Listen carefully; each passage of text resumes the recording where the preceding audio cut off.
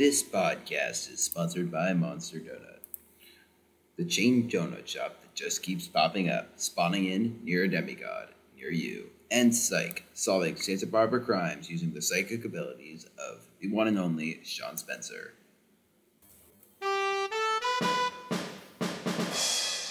Hello and welcome everyone to the Coasters Explained podcast, the podcast that no one but you listens to.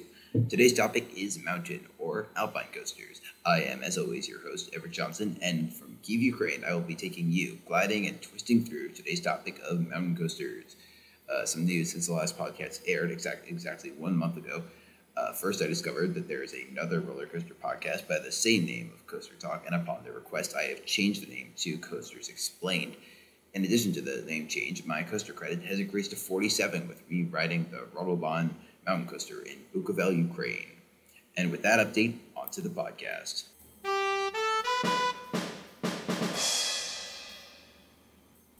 We will be kicking things off today with our new segment, On the Lift Hill, where I will be reviewing coasters that I've ridden. Today, as you may have guessed, I will be reviewing Rotoban in Bukovel, Ukraine. Now, this was the first alpine coaster I've ever ridden, so I wasn't exactly sure what to expect. I rode with my brother in a single car, disconnected from any other cars. The ride itself takes you up a lift hill at the bottom of a ski slope to almost the top of the mountain. You then wind your way down the mountain, through the woods, going through helixes and a series of banked turns. The entire ride is 1,500 meters, and the lift hill takes up a good third of that. In general, my main compliment and praise of this ride is really something that people will come to expect from most, if not all, mountain coasters. It's just beautiful scenery. The view from the ride is absolutely breathtaking. Just going through the woods and back out next to literally a ski run looking down into the valley, I would say 9 out of 10 for scenery. Alpengeist tries to have the theme of a ski resort. This ride is literally at a ski resort, and you cannot do much better than that. As for the speed and intensity of the coaster, I cannot give you the exact numbers, seeing as the cars are fairly light and the weight, meaning that the mass of the riders can make speed vary significantly. This, in combination with brakes on the rides themselves, which I did not use, makes it difficult to get a precise average speed. I would estimate the speed to be about 25 miles an hour or 40 kilometers an hour. The actual pacing for this ride is quite good. The intensity was a bit lacking, with most coming from the second helix. It is about as good as you can get on an alpine mountain coaster. While I like a faster and more intense ride, this is what I about expect from a mountain coaster. I would give it 6 out of 10 for intensity and speed.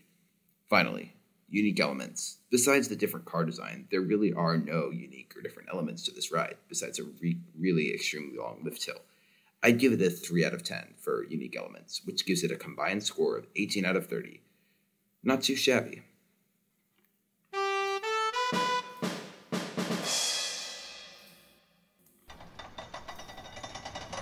With On the Lift Hill out of the way, I will now be moving on to do a bit more about alpine or mountain coasters. The first thing I believe I need to do is dispel the notion that a car with wheels moving down a pipe is a mountain coaster. It is not.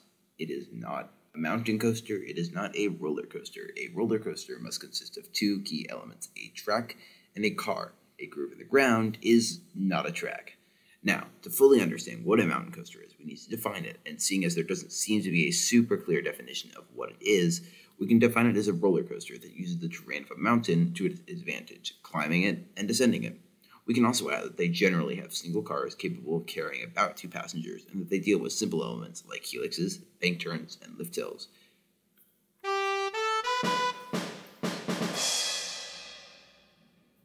There are 2 main alpine coaster manufacturers, Wiegand and, more recently, the Aqua Development Group. Wiegand being the more prominent of the 2, having designed and built over 200 installations worldwide. The Aqua Development Group has only created 7 of now, all of which are in the US.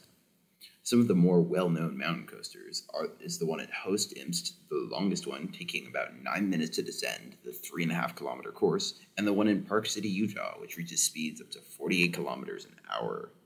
As for the actual engineering and technical bits of the ride, the Wiegand executive representative said that they can design a coaster with a minimum inclination of 6 to 60 degrees. He also states that the coaster's course is dictated by the contours of the mountain.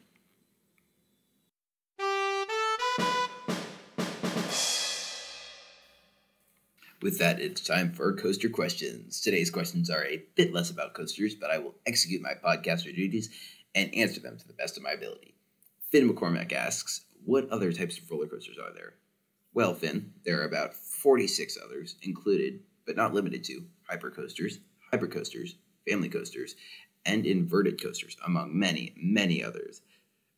The Nitwit household email asks, will there be other types of podcasts that you will switch between? The answer is yes. I will have a disappearance podcast special coming out about a month from now. Finally, our final question comes from Comic Fan, who asks, what other totally legit companies are sponsoring you? Today's sponsors are Monster Donut, making demigods into donuts at a location opening near you. And Psych, the only mystery we can't solve is why we used Comic Sans for our font.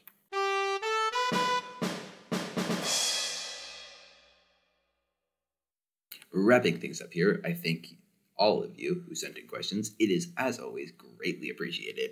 Also, remember, you can catch these episodes on our website. The link is in the description. Please leave me a comment with your questions for our next podcast, which will be about inverted roller coasters. This has been episode 2 of Coasters Explained with your host, Everett Johnson. I do hope you enjoyed it. If you did, please consider considering subscribing. And as always, ride on.